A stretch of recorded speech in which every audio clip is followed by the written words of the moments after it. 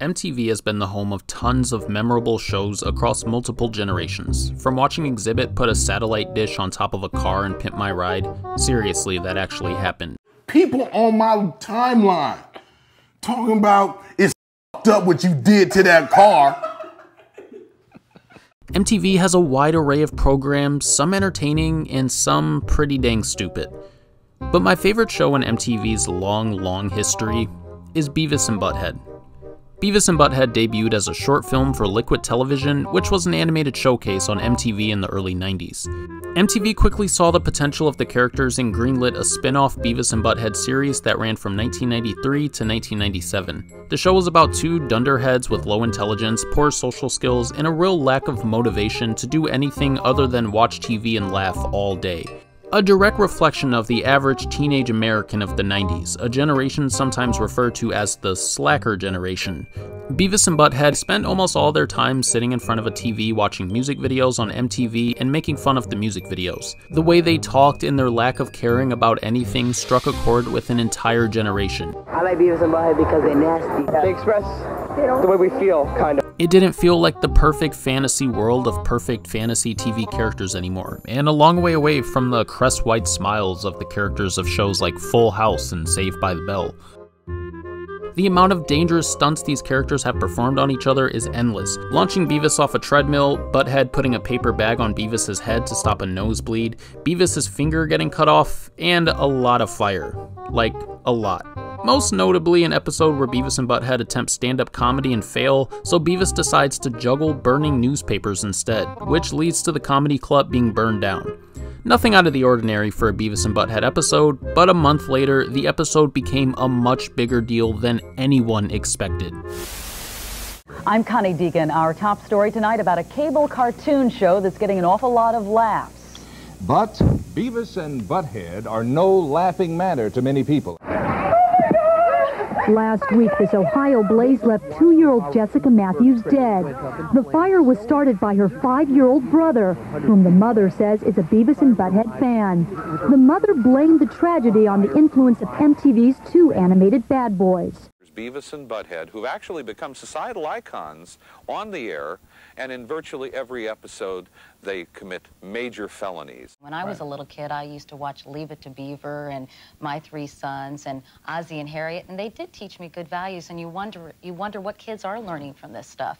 When you've got a 5-year-old kid that sets a fire after he's watched a show where the actors in it said fire is fun and they like to play with fire, this is not good, reasonable broadcasting. This is just foolishness.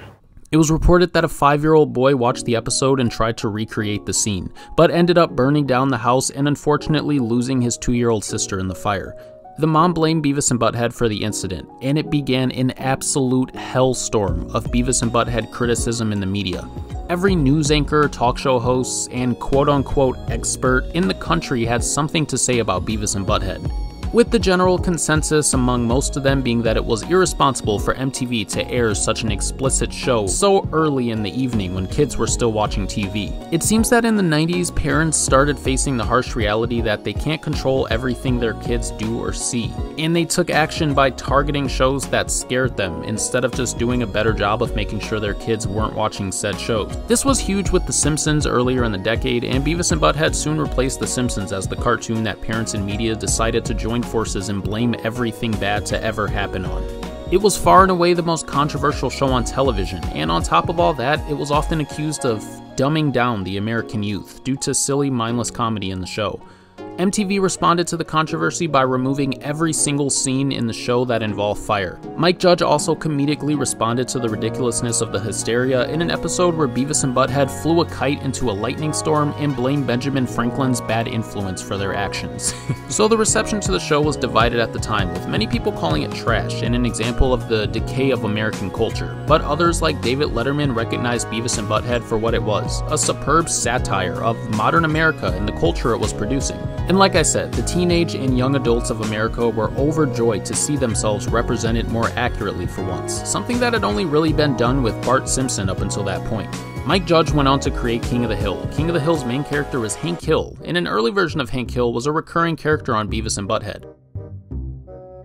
Character from Beavis and Butthead was their classmate Daria, who went on to have her own spin-off.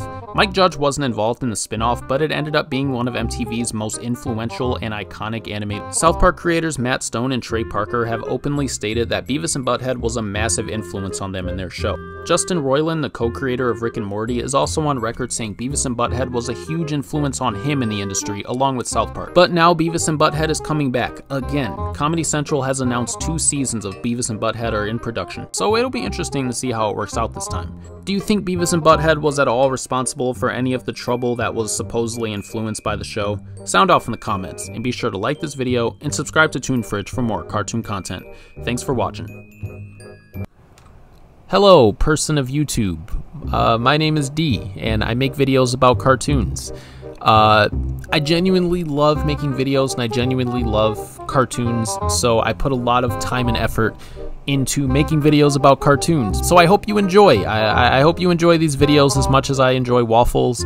And if you're not subscribed, it would mean the world to me if you subscribed and turned on those notifications. And if you are subscribed, thank you. I'm grateful for you, and I hope you drink a lot of water today. Thank you.